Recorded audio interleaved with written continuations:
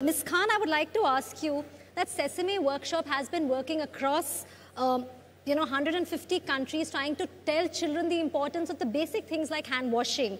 In terms of communication, we just saw how Rais Khanji had performed, and even if it's something on hygiene, how well it came across to us. How effective are these methods of puppetry, music, performing arts in giving a message and actually bringing about a change in the behavior, especially for children? I think this is a beautiful question. Just remember, children can be engaged if you can really make them happy, make them smile, make them even sing along.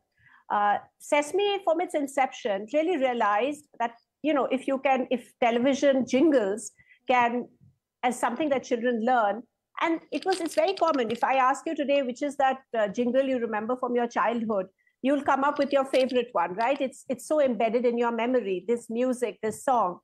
So from that, actually, the founders of Sesame realized that this is how children were learning. It was very basic. And therefore, this became the DNA of Sesame. As we were talking about hand wash just now, I think the washy ad, everybody was saying washy. And that's what children were repeating to themselves. So it's just how engaging you make it and how fun you make it. Children love both these aspects. The Muppets play a very critical role. I mean, I was just enjoying the performance as well just a little while ago. I think everybody of us were riveted and listening and maybe even remembering the words.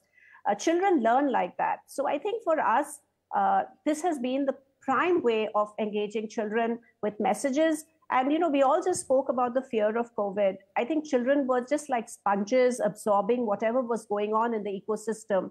One of the biggest things that Sesame was trying to do is reduce that fear, make children understand what it was to look at COVID prevention, hand wash, build those kinds of habits, which can go a long way. I just want to emphasize one point that I think the panel was just making about building habits early. Sesame works with children between the age of 3 and 8, and that's the foundational years. If we can build these habits of hygiene and well-being, clean toilets, wearing slippers to the toilet, washing your hands after using the toilet, washing your hands before eating, after eating, they will go a very long way. They are the most important life lessons that we can teach children. And rather than make them boring, rather than make them, like sort of someone just punishing you if you don't do them, make them something that the child can really learn happily. I think that's really critical that we should be focusing on when working with younger children. Another thing is not just that children will learn habits themselves. Remember, it's like an old saying that children are our teachers. They can also teach you. Children remind adults.